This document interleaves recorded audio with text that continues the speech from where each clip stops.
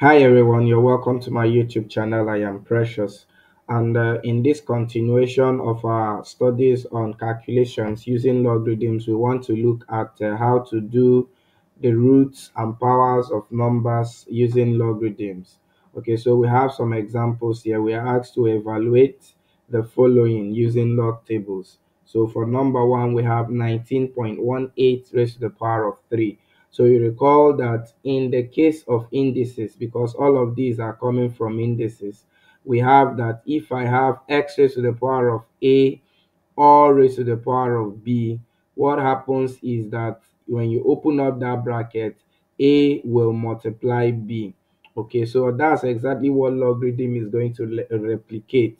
So if it is raised to a particular power, by the time you find the log, that means 10 raised to the power of whatever you get as the log, that particular thing you get as the log will be multiplied by the power, and then whatever you now get the anti-log of it, and that gives you the value of what you are asked to find. And if it is root, you will divide it just as square root under indices, or root changes to fractional power, which is actually division of the power. Okay, so let's begin. So for the example one, I've already done. Of course, you will just get the log of the main number, which is 19.18. And so to do that, you get the characteristics, which is 1. For example 2 or example 3, I am leaving 2 and 5 as exercises. And then for example 3, you will also get the logarithm of the number inside, and then divide by 2, since square root means power half. Okay, cube root means power 1 over 3. That means if you finish this one, you divide by 3. If it is fifth root, like in example 5, you divide by 5. So whatever the root is, you divide by that. Okay, so now I started by bringing out the characteristics of all. These are 4 digits. All of them are whole numbers. So you have that the characteristics is 3. In this case, the characteristics is 2, because you have 3 digits as the whole part. Okay, so now let's begin with this first example. So we are now looking for 19 under 1 difference 8. Okay, so this is 19 under 1 difference 8 is somewhere here, 18. Okay, so when we add 18 to this, we'll get 2828. Okay, so from here we have 2828 as the mantissa.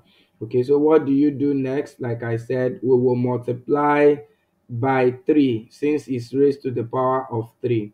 And when you multiply this by 3, so we are going to look for the anti-log of what we have here now. And what is the anti-log? We are looking for anti-log of 84 under 8 difference 4. Okay, so let's do that. Antilog of 84 under 8 is this, and then difference 4 will be 6. So when we add it to this, we have 7053. So we have 70, then 5 3, and because the characteristics is 3, so we add 1 to it, which is 4. So by the time we count 1 2 3 4, our decimal point is here. Therefore, approximately our 19.18 to the power of 3 is equal to 7053 approximately, and that's the solution for that. So for example 3 here, we already have the characteristics as 3, and so we are just looking for the mantissa, which is 26 under 2 difference 1. So 4185. Now because it is root, we divide by the root, and the root is just square root, which is 2. So we'll divide by 2, and then we have 1.7092. So we are looking for the anti-log of this, which is 70 under 9 difference 2. Okay, so we got 5 1 and 1 9.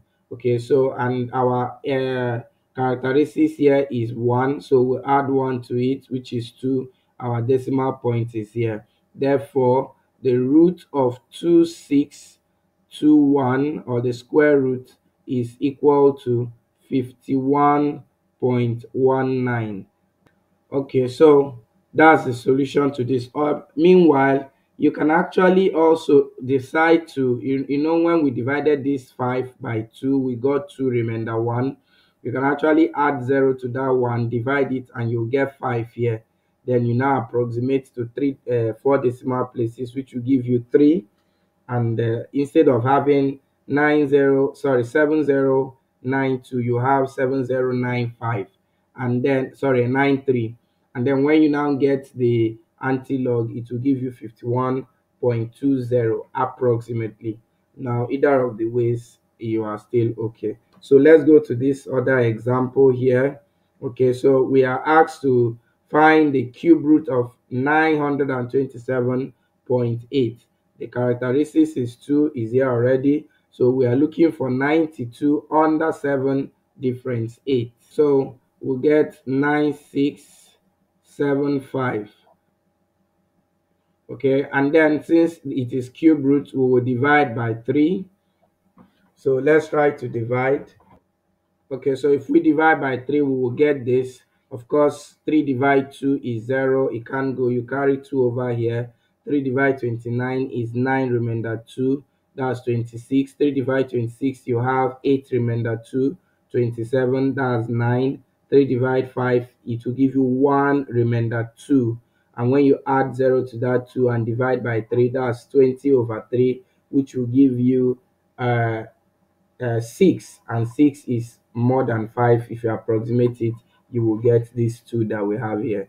And then we now look for the anti-log of this other number. That's 98 under 9 difference 2.